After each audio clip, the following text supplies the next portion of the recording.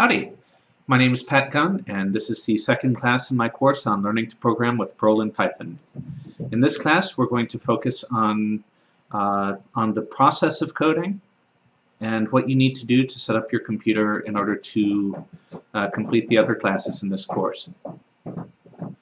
So, the process of coding, on some level, is working with text files which are full of code for your projects, and then running a compiler or an interpreter on those files.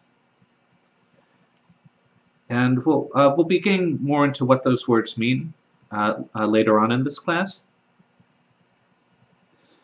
Focusing on the first part, you're going to need to be using a text editor, and a text editor is just it's a program that allows you to nicely edit text files. Now, you could use just any text editor, and whatever computer you're using, your operating system probably comes with plenty of text editors built in. What you probably want to do is find a text editor that is particularly intended for people who are going to be doing programming. There is an editor that I recommend you use for this course if you don't already know of another editor that's suitable for programming and that's better. And that editor is called gedit. If you're using Linux, you probably already have gedit. If you're not sure, just pop open a console, type in gedit, and see if it starts up. If you are running Linux and you don't already have gedit, you can probably install it through your package manager. It might be something like apt-get install gedit or yum install gedit, or however you use your package manager, use it to install gedit. On Windows and on OS X, you also can install gedit, and I'm going to provide an URL for you to follow in the comments or in the description of this video. The nice thing about gedit is it's small, it's fast, it's not complicated, and it does something called syntax highlighting, which is the use of colors and bold and other attributes in order to show you a little bit more visually the structure of your code. This is important because when you're looking at a big chunk of code, if you're using an editor that doesn't do syntax highlighting, your eyes are going to have to work harder in order to pull out the relevant syntax of the programming language. If you're using a text editor that's meant for programming that does syntax highlighting, then whenever you start to edit a Perl or Python project, then the structure of that is going to leap out at you because different parts of it will be colored red or green or blue or something like that. Usually you can configure the colors that it gives. So you'll notice I bought a whiteboard. And with this whiteboard, you can see a very simple Perl program here, hello.pl. This is about the simplest Perl program that you'll be ever working with. And you'll also see over here a Python program. Both of these programs do exactly the same thing. You'll notice at the top, the Perl program will say hash bang / user / bin / Perl -w. It'll say use strict, and then it'll say print, then a quote mark, hello, comma, world, exclamation point, /n, another quote mark, and a semicolon. You'll also notice that there was a semicolon just to the right of use strict. Over here, this is the Python program. You'll see a hash bang / user / bin / Python, and then you'll have a print quote hello comma world exclamation point and then another quote. These are very similar. They're not quite the same because Perl and Python, they are languages that they share a certain heritage, but just like Spanish and Italian, there are some differences in how you say things and how things look. But if you were to make files, let's say that you had a coding folder, and if in that folder you made hello.pl with the contents as described here, and hello.py with the contents as described here, you will have written your first program, or at least you will have entered in your first program because you didn't design this. But our process on moving from entering programs to actually designing them, we'll be doing that smoothly. So if you have gedit installed, and you should go and get gedit installed. Again, if you're on Linux, it's probably already there. If you're on Windows, follow the URLs that I'm going to provide, or if you're on Windows or OS X, follow the URLs that I provide in the description of this video to go and get it.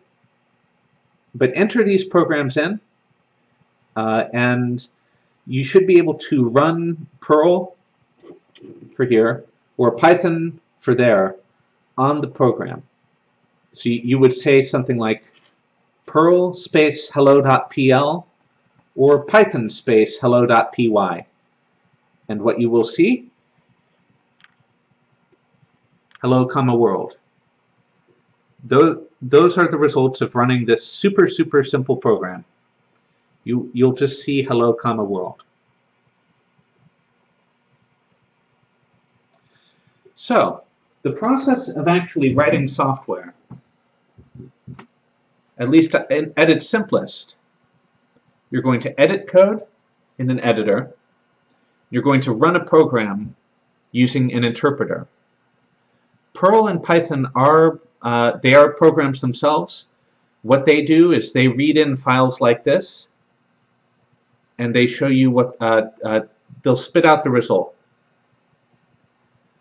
Now, we will be working with programs that are more interactive and certainly more interesting. But because this program, all it does is print something, it's not looking for input.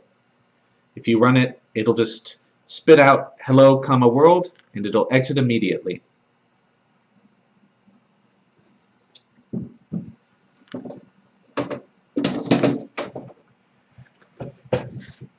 Now, sometimes if you write software, it's not going to work right. It might not work at all. If you get the syntax wrong in any Perl or Python program that you write, then Perl or Python, they won't start the program. They'll do their very best to tell you what went wrong. Like you're missing a semicolon at the end of this line, or something like that. And you'll have to go back to your program and edit it to fix up what wasn't valid in the syntax of the language. Now, there are also times when the program might not do what you expect, and that might be because of a similar typo that that might have otherwise caused. See, if you enter in if you make a typo and it makes it not a valid program, that's one kind of typo. If you make a typo that still leaves it valid Perl or Python, it'll run, but it probably won't do what you expect. And so fixing these kinds of things is known as debugging. So to be clear, debugging is when you look back and edit the source code to a program to either make it compile or to fix it not doing what you think it should be doing. And oftentimes debugging is pretty complicated, in that there are some errors that are obvious, and sometimes the interpreter or compiler for whatever language you're working with, it might just tell you, yeah, you messed up this bit of this bit of code here. Go fix it. But if instead it's not doing what you expect, if it's crashing, something like that, then you're going to have a tougher time, or at least you often will have a tougher time figuring out what went wrong. And there are many different levels of difficulty, effectively, in the kinds of problems that that might exist in programs that you write. Now, debugging is a skill, and the more time you spend learning to debug, just even learning to work with the language, but the more time you spend learning to debug, the better you'll get at it. There are some tools that you can use that'll help you debug things more easily. There are ways that you can organize your code that'll make it easier for you to find errors. There are steps that you can take. But we'll learn more about those when we've learned more about programming. So this is a short class in my course. What you should do is take a look at those pieces of code, the Hello World example, and just replace the text inside of the quotes with whatever you like.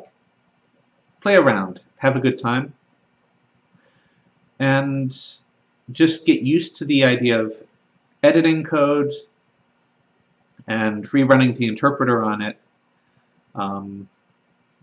And maybe if you feel adventurous, try making bigger changes to the program. See what happens in Perl if you don't include the /n at the end of the line, and see if you can figure out what the /n means. Try entering a /n at the end of what's printed before the quotes in a Python program and see what that does. And you'll learn one of the differences between Perl and Python.